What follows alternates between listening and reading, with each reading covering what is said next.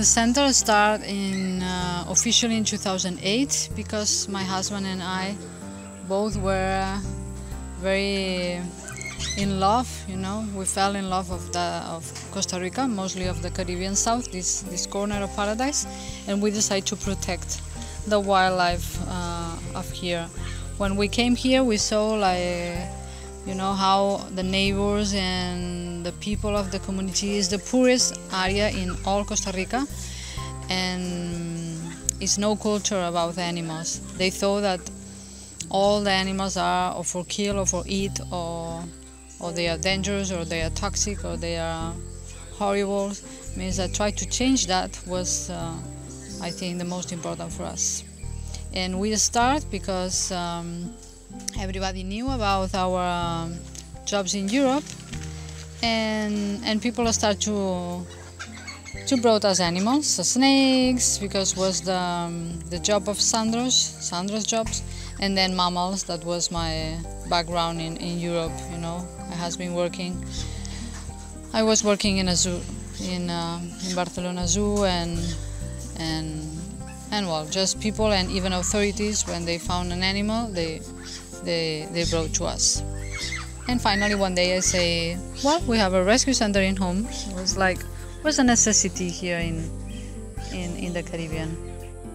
The idea to release, I think, started in my mind a lot of years ago when I was working in a zoo, because I always thought, why primates, that they are very, very intelligent animals, they are not animals in the sense like when we talk about animals. They are other persons or other kind of people, or I don't know how to tell them.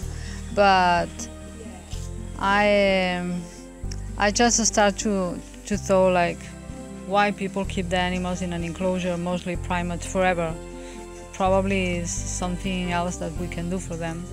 And it was my dream, say to everybody that it's possible to release the animals, to release primates, even if they were pets for a long time, or even if they were orphan babies, very tiny, because a lot of scientific people don't believe that is possible. We were able to release 99% of howlers.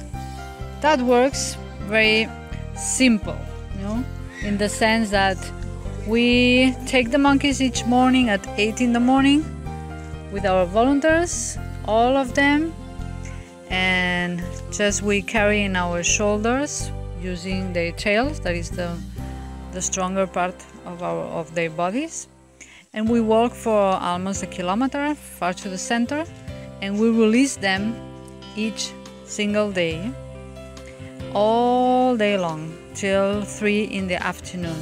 They are free in the trees playing, and in the afternoon we call them, and if they want to come back, they come back, and if they want to stay in the trees, of course we cannot go up to the trees and take them.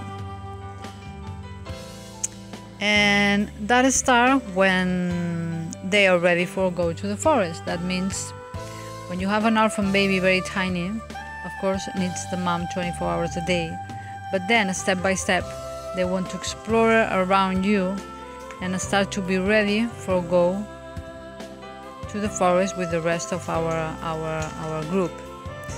The first days go with me or with the nurse that he or she is used to be, just for a few hours. It's like go with babies to the kinder, like in the beginning just 2 hours just for play, and then step by step they want to go more and more to the school. Is that they enjoy the school, enjoy the trees, enjoy the rest of the group, they play with the other ones, and step by step go up to the trees, more up to the trees. The rest of the group encourage the babies to go up to the trees. They help the babies. We have 2 females that they are really, really good doing that, helping the babies and teach the babies how to go up to the trees, how to jump, and that happens for at least 2 years each day. And when they are teenagers, of course, they change, they discover the sex, they discover the wild ones that They have curiosity for our monkeys, and one day they prefer to follow the wild, you know, and just they leave the mommy like human teenagers. This is a normal process, like in nature.